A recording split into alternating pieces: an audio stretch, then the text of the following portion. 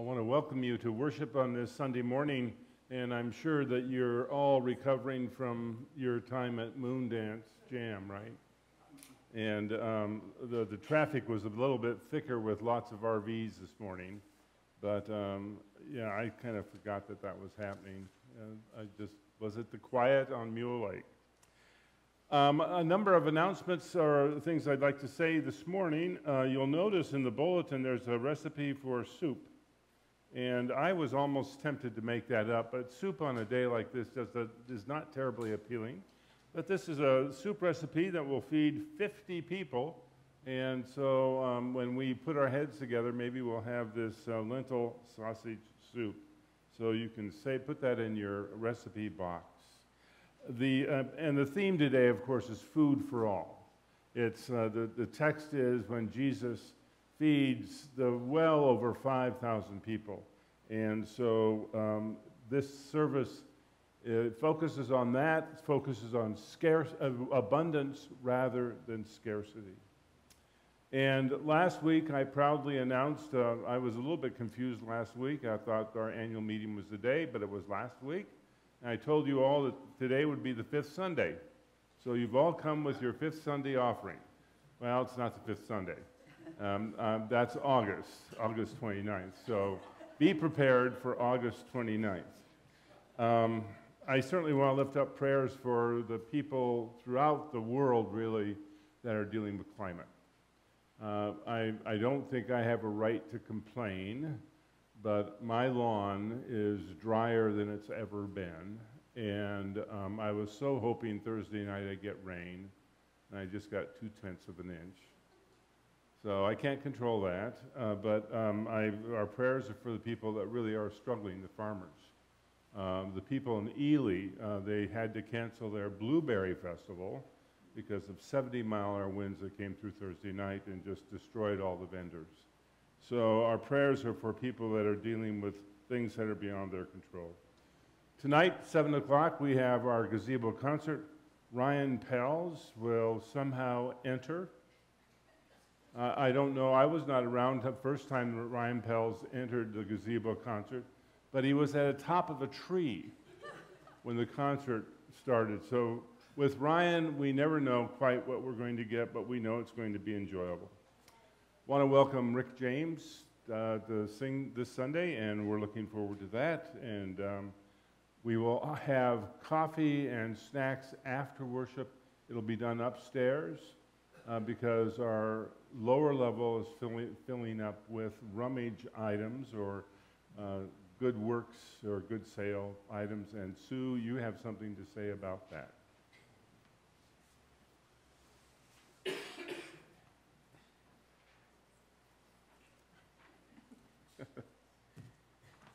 Have to have on my Saks hat for Saks Fifth Avenue. I want Sonia to stand up.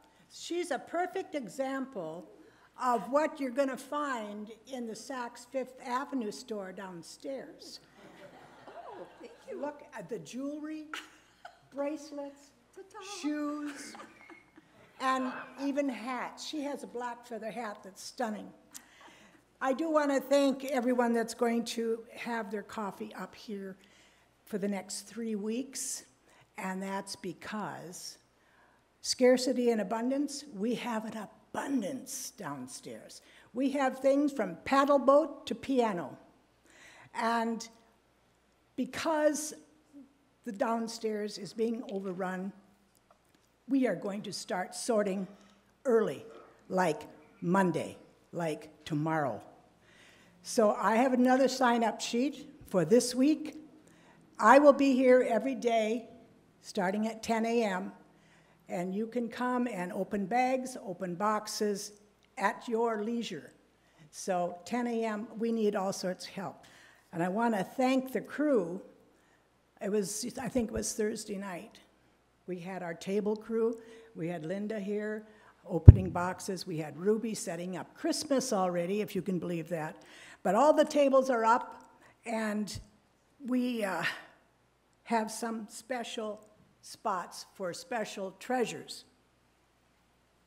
And this is one. Arden Johnson. This is a fence post.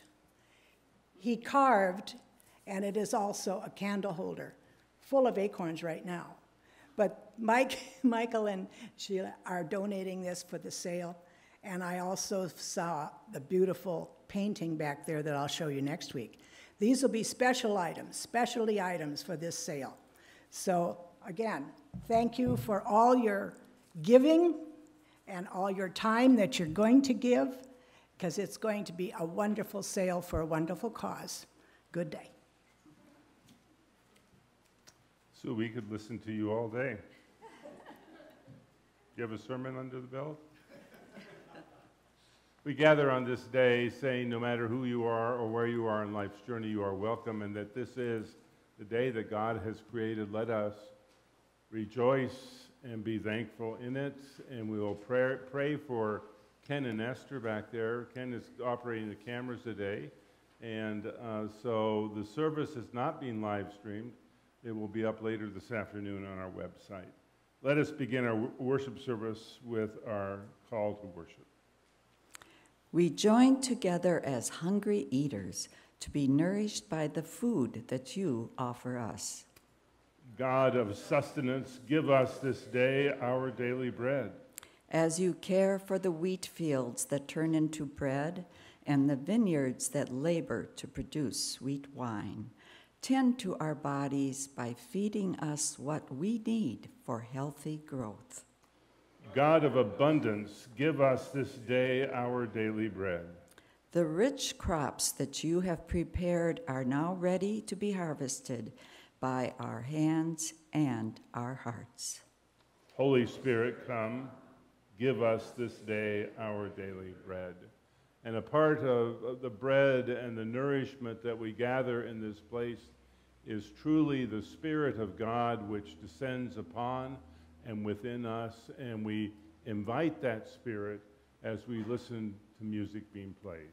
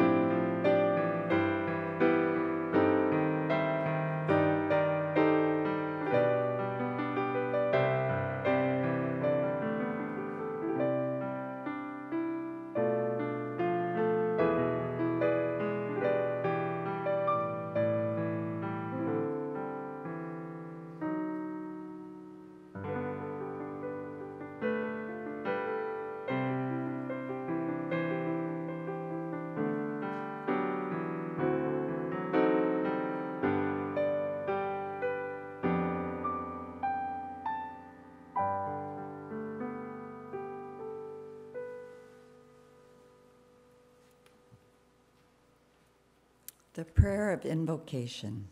Holy Chef, may we savor the dishes that you have prepared for us this day. With each bite of your holy feast, enliven our senses so that we may delight in the new and tantalizing flavors you have created. The prayer of confession. Great provider, we recognize that widespread hunger is no longer necessary. You have given us humans the resources to feed all people, yet we are selfish. while we overfill our bellies with food and lay to waste the spaces needed for crops to flourish, others are crying out for crumbs from our tables. Living God, cultivate within our hearts reckless generosity and plant within us spirits of simplicity and balance in body and soul. Hear these words of assurance, though at times we fail to be generous. Your generosity toward us, God, is never ending. By sending Christ and the Spirit to your people, you have extended generosity beyond measure. Thanks be to God. Amen. The scripture reading is John 6, verses 1 through 21. I'm sure all of you are familiar with this story, but it is definitely worth listening to it again. Sometime later, Jesus crossed over to the other side of the Sea of Galilee, that is Lake Tiberias, and a huge crowd followed him, impressed by the signs he gave by healing sick people. Jesus climbed the hillside and sat down there with the disciples. It was shortly before the Jewish feast of Passover. Looking up, Jesus saw the crowd approaching and said to Philip, "Where can we buy some bread for these people to eat?" Jesus knew very well what he was going to do, but asked this to test Philip's response. Philip answered, "Not even with 200 days' wages could we buy loaves enough to give each of them a mouthful." One of the disciples, Simon Peter's brother, Andrew, said, "There's a small boy here with 5 barley loaves and 2 dried fish, but what good is that for so many people?"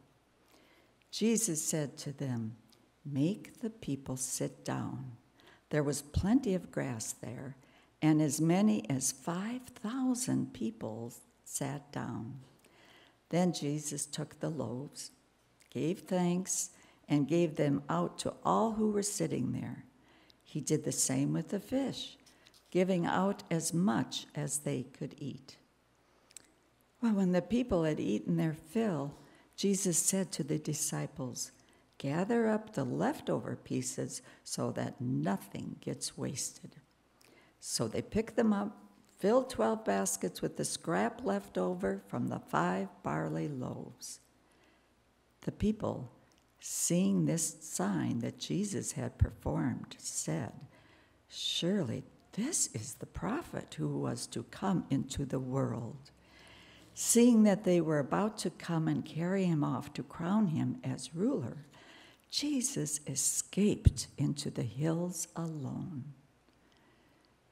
As evening approached, the disciples went down to the lake. They got into their boat, intending to cross to Capernaum, which was on the other side of the lake. By this time, it was dark, and Jesus had still not joined them. Moreover, a stiff wind was blowing, and the sea was becoming rough. When they had rowed 3 or 4 miles, they caught sight of Jesus approaching the boat, walking on the water. They were frightened, but he told them, "It's me. Don't be afraid." They were able to take him into the boat, but suddenly the boat was ashore at their destination. Thank you, Sonia. I preach mostly or partly from my iPad, and as Sonia was reading that wonderful text and doing it in such a way that I think we could really hear it anew,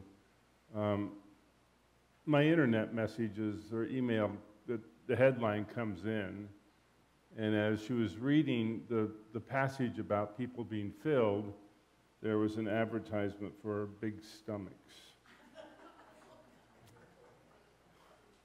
You know, I want to do a couple things here. One is that we, for the last 7 weeks, we've been in Samuel. We've been reading the story of the call of David as a shepherd. We have been reading about his life and his early victories and how righteous a man he was. We have read about the people wanting him as king and him being anointed and being blessed.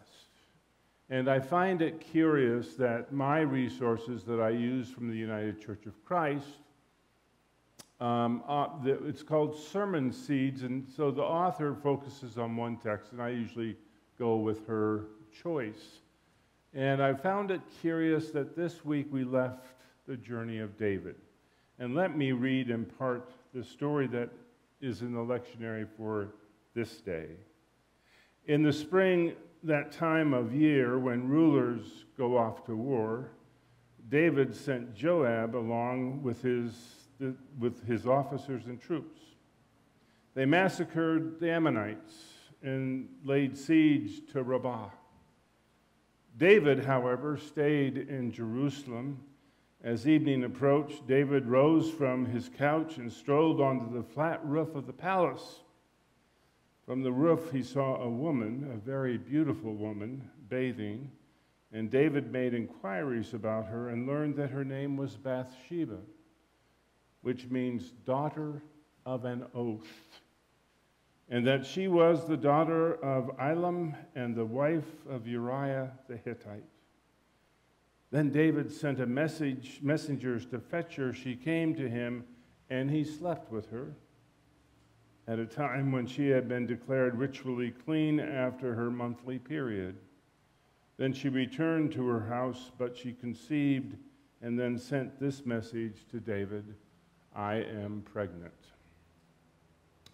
And the story goes on that David entices Uriah to come back from the battlefield, and it is his hope that as Uriah comes back that he will spend his time with Bathsheba, but he is so ashamed from being not with his troops that he sleeps with the troops that are local.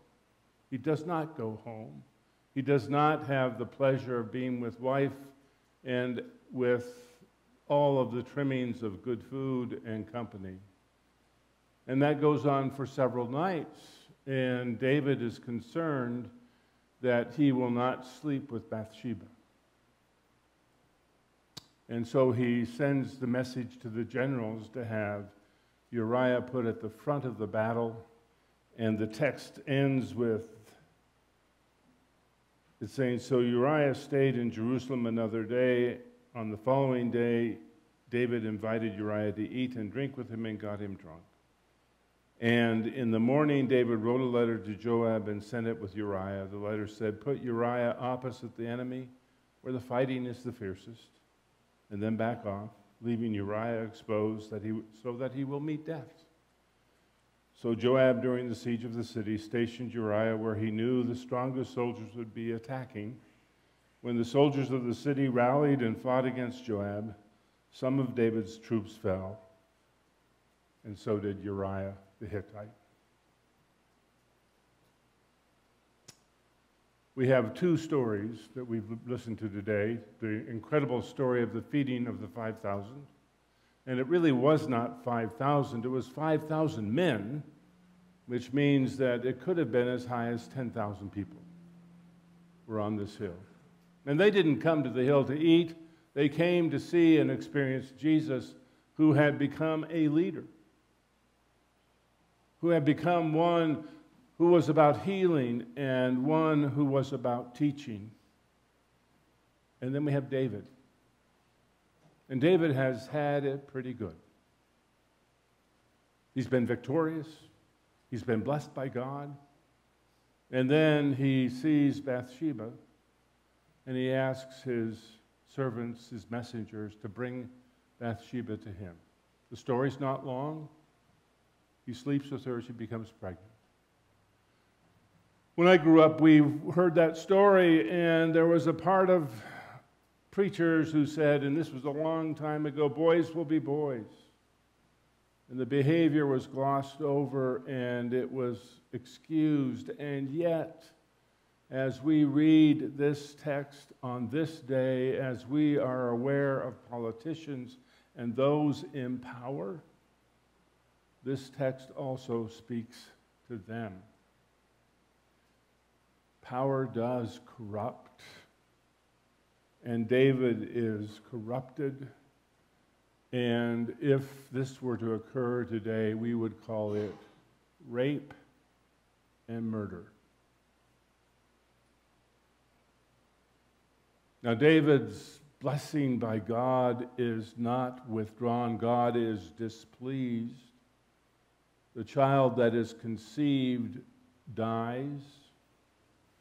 The rest of David's reign is really tarnished with the rape of his daughter Tamar. And then one of his children kills the rapist. And then there's Absalom, his son, who tries to overthrow his father. And then Solomon, who is birthed by Bathsheba, then becomes the king that follows David. He has, the rest of his days are tarnished and rocky because of his behavior. But God does not abandon him. So we have a style of leadership where David is about his needs, and Jesus is about the needs of the people. In this story of Jesus, we have two remarkable things that really violate or cross over natural law. I mean, I don't know how out of very little you create enough food for everyone to eat and have their fill, maybe 10,000 people. And I note that when they gathered up the baskets that were left over, there were 12, and but there was bread, not any fish. So I looked up what was a popular fish on Galilee and Lake Tiberias, and the fish that is popular is not walleye. I don't think they grow in the Middle East, but it's tilapia. So I imagine people had quite a feast. And it was enough. It was more than enough. And I think about that phrase, enough is enough. That phrase emerged in I believe it was the 1500s. And at that stage, enough meant enough is good enough. We don't need any more. Another way of saying enough is as good as a feast. And then as we move into our time, in our memory, enough is the phrase that came out of the civil rights, out of the feminist movement. Enough is enough. We need to cease poor behavior. So Jesus comes before this crowd, and he's testing his disciples. He knows that they don't have the resources to feed these people. He knows there's not enough money, even in that crowd, to pay for such a feast. But he's testing them. And he is discerning the need of the people before they know their need. He is perceiving that they will be hungry and they need to be fed. I think about Ho Chi Minh early on in Vietnam. His strategy was to feed the people and to give them shoes. They didn't want to be communists, but they wanted to be fed. They wanted to have shoes. Well, Jesus was that kind of leader where he determined the needs of the people. Now, I've read this story probably 100, maybe, well, I don't think 1,000, but I've read this story many times. And as I was reading the story this time, something caught my attention that I had not paid attention to. And I think it's really good that we have Elliot with us. And Elliot's in the back seat over there. And Elliot, did you say you're 10 years old? And I'm thinking of Elliot. There's a phrase in this text that we gloss over. One of the disciples, Simon Peter's brother Andrew, said, "There's a small boy here with 5 loaves of barley and 2 dried fish. But what good is that for so many people?" So I imagine Elliot out on that hill. And Elliot's kind of curious. And I think he's kind of wandering around. He's probably wandered away from his grandparents and his parents. And as kids can be, it's amazing what they hear. I imagine he's standing kind of at a distance as Jesus is having this conversation about feeding the people. And it's just before Passover. They know that they're going to have a great feast, and they're going to do a remembering of their liberation. But Elliot looks down at his 5 loaves of barley and his fish, and he thinks to himself, you know what? Maybe I can help out. Maybe I can offer this bread and this fish to the food that's going to be needed. We often hear that the children will lead us. Well, it was that small boy. That small boy that was not afraid to approach those adults. That small boy that was not afraid to approach Andrew. That small boy that opened up his arms and said, "Here, take what I have and use it." This small boy, and I hope Elliot, is not afraid of scarcity. I've got food, of course I'll share. I've got these fish, of course. I'll share with my friends and my neighbors and the strangers. And it was this small boy that came up with a theology of abundance. Of course, there is going to be enough. And that miracle, I mean, there are folks that don't want to diminish the power of Jesus to feed the people. But what would be more miraculous? Jesus coming up with all of this bread and fish, or would the more miraculous act be because of a small boy being willing to give of what he had, there was a change of heart in the people that were gathered. They saw this one simple act and they said, if that small boy can do that, we can open up our bags and our backpacks and our satchels, and we can pull out the food that we have brought. And there will be enough. Rather than us hoarding on to what we have, rather than saying, you know, if there's a drought or if something happens, I want to make sure that I have enough food for myself, rather than having hearts that say, I'm going to hold on to what I have.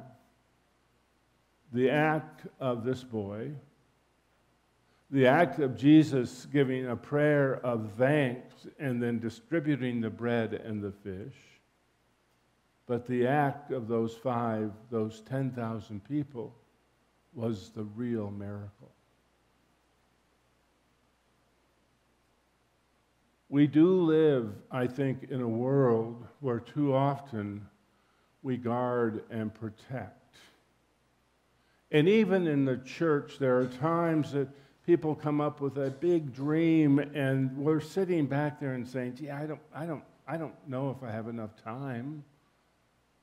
I don't know if we have enough people. I mean, can we really do a gazebo concert and people will help out? Or can we do that Christmas concert and the musicians will, can we really do that?"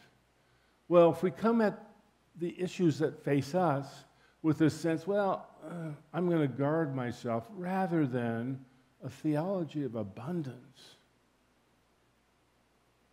the world's going to be a much poorer place.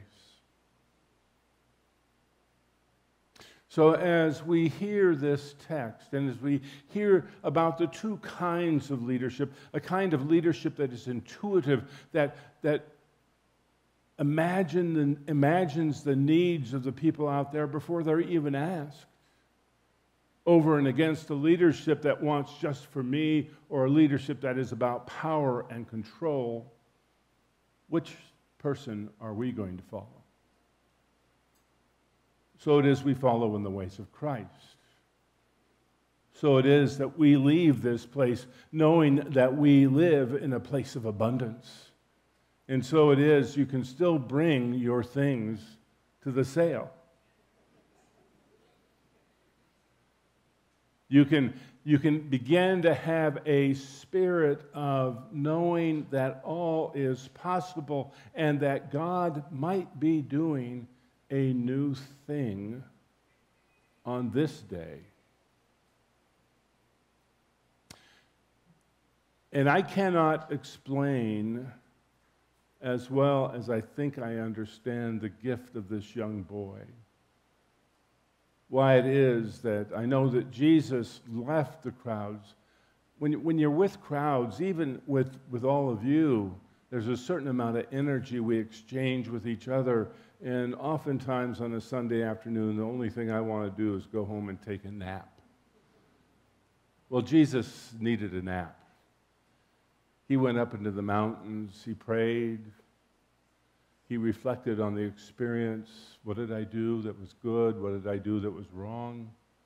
He gave thanks to God for that small boy that came forth. And so he was gone, and the disciples needed to get back, and they got in their boat, and then it's stormy and it's dark, and they see Jesus walking on water towards the boat. Now that's one I can't explain. I know people have said, this is terrible. He knew where the rocks were. He could walk from here to here. But Jesus was a person that was connected to that divine, that holy, that mysterious energy that we call God, Father, Mother, Spirit, wisdom. Today, would you speak with that God or that power, however you name it, and ask God for a heart of abundance? We can give so much. We can love even more. We can do even more. God has called us to be those followers of a way of life that gives and gives in a life that becomes abundant. Thanks be to God. Amen. There is much to pray for on this day, and as we pray, we are tapping into God's Spirit. And in our prayers, we also need to take time to listen to God. But let us be in a spirit of prayer.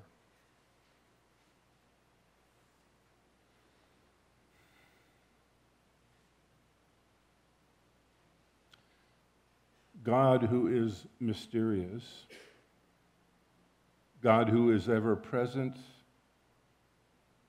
God who names and claims each one of us. Would you hear our prayers today? Would you hear those prayers that emerge from our hearts, prayers for ones that we love and care for who are ill or who have died? We pray for those who sorrow on this day. May they be comforted by your presence and your healing nature. May they also be comforted by our connection with them. We pray for families who are in conflict, those who have been vaccinated and those who have not. God, may you give us a spirit of courage and forgiveness, a spirit of listening and loving. Bless our families. Help us to speak with one another out of care and love and listen. We pray for those who are hungry and fearful of sources that seem to be scarce.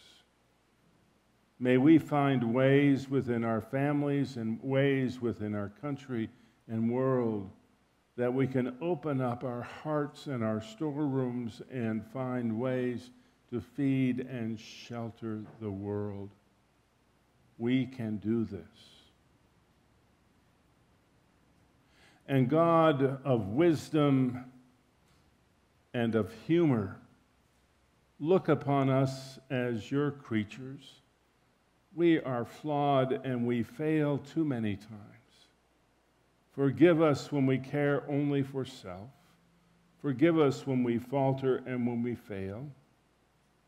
Forgive us for those times when we do not listen to your wisdom or follow in your ways. And bless our recovery. Bless our vision. Open our eyes and our ears. And God bless this faith community, this church. May we be your disciples in the midst of Walker and this area. We pray all of this in the name of Christ, who taught us to pray by saying, Our Father, who art in heaven, hallowed be thy name. Thy kingdom come, thy will be done on earth as it is in heaven. Give us this day our daily bread, and forgive us our debts as we forgive our debtors. And lead us not into temptation, but deliver us from evil. For thine is the kingdom, and the power, and the glory forever. Amen. Your offering may be left in the plate as you entered the church. Hear this invitation to offering. Jesus said, I came that they might have life and have it abundantly. As we have been granted great abundance, let us offer up those blessings in God's name. Amen. And we welcome Rick.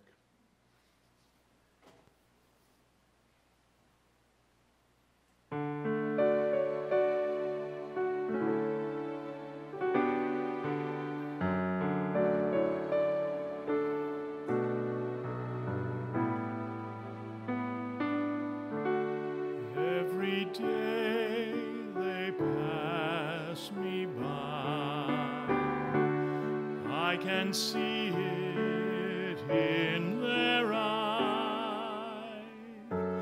Empty people filled with care, headed who knows where. On they go through private pain, living fear to fear. Laughter hides the silent cries, only Jesus hears. People need the Lord,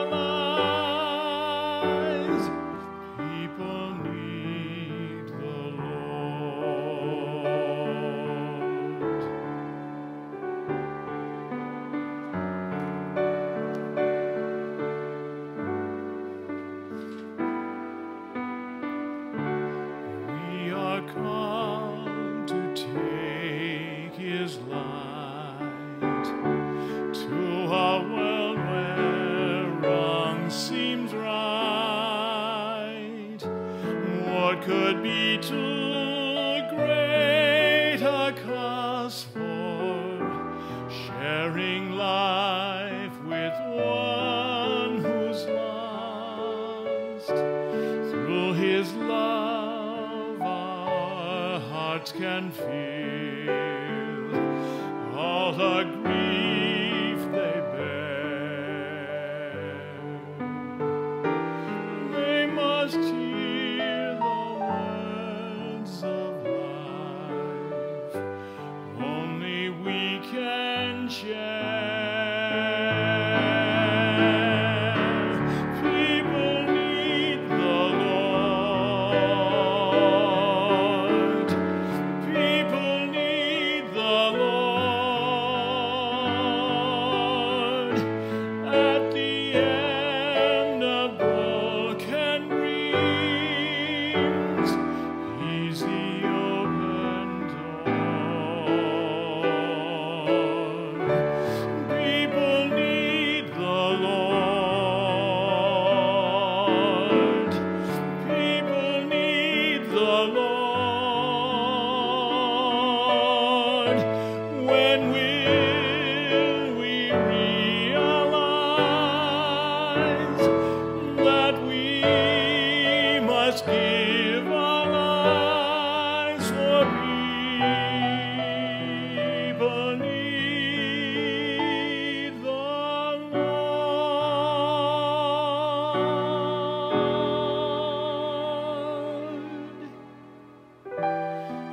People need the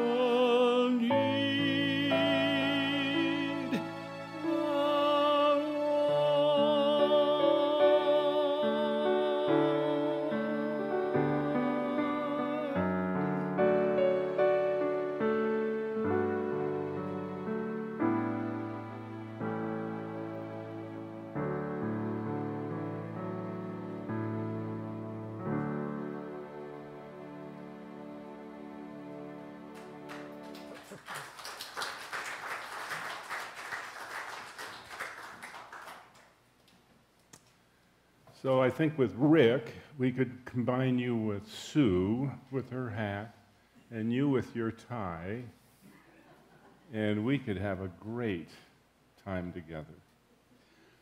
Before I offer the blessing over, well, let me do that. The blessing over the gifts is this: God of wonders, who enabled Jesus and Elisha to feed the multitudes, bless these gifts and use them to fill empty stomachs and empty hearts. May our offerings be multiplied to abundantly nourish all the people. I want to apologize to Emmy. I left her out of the story. I think you would have been with Elliot when you had the bread and the fish. So you both would have been there. And I want to thank all of you for being here and present, and our need for one another and the Lord. Hear this benediction. God's love is overwhelming. As we have been fed this day, let us go and offer food and drink to others. Grant us holy instincts of faith as we trust in you, O God, to place the final touches on our culinary masterpieces. And may we become a tossed salad, feeding the people. Amen.